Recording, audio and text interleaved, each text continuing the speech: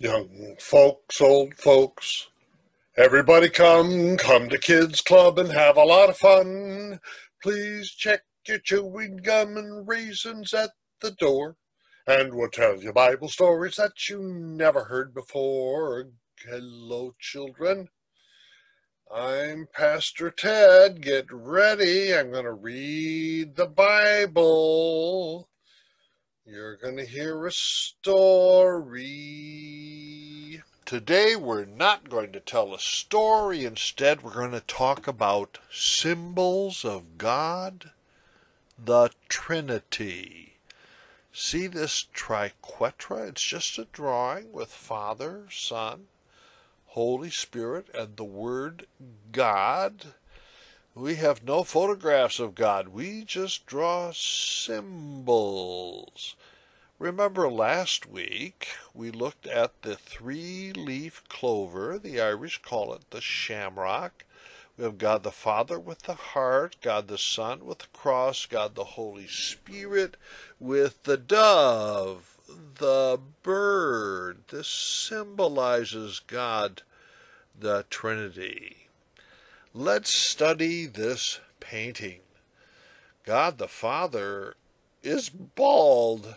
This is a painting by Luca Rossetti da Orta in 1739. He is welcoming the Son, Jesus Christ, into heaven, and you can see the Holy Spirit as the dove, the bird, descending to bless the Father and the Son.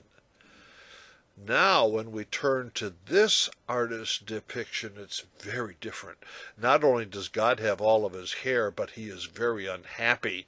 The artist is Giuseppe Ribera, and the painting is called Gottes Note. God here is extremely sad. Why? Because Jesus has just died on the cross, and God the Father is welcoming the dead Jesus into the Holy Trinity.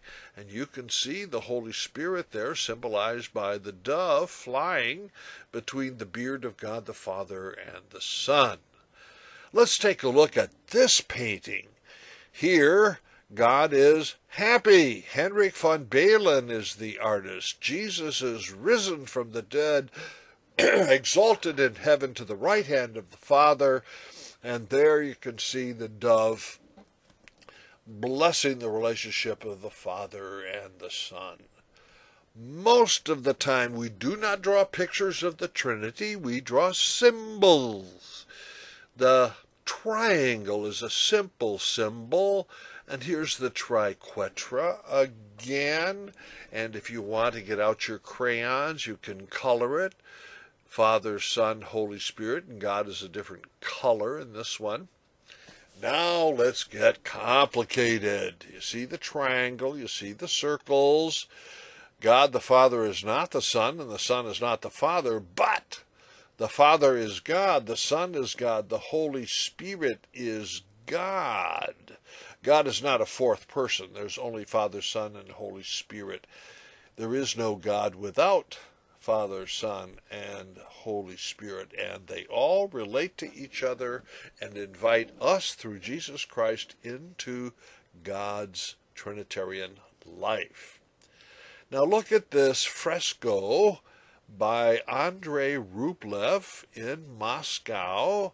We don't know which of the three figures is the Father, the Son, or the Holy Spirit. We can just guess.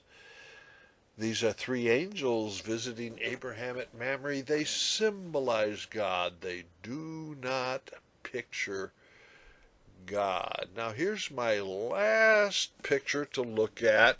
It's at a monastery on Mount Athos near the country of Greece in the sea. And it is Christ the King at the right hand of the Father ruling over all of the worlds. And the Holy Spirit looks more like a goose than a dove, but it's the Holy Spirit, God, Father, Son, and Holy Spirit.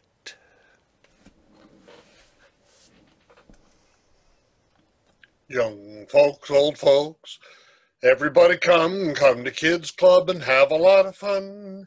Please check your chewing gum and raisins at the door, and we'll telling you Bible stories that you never heard before. Goodbye, kids.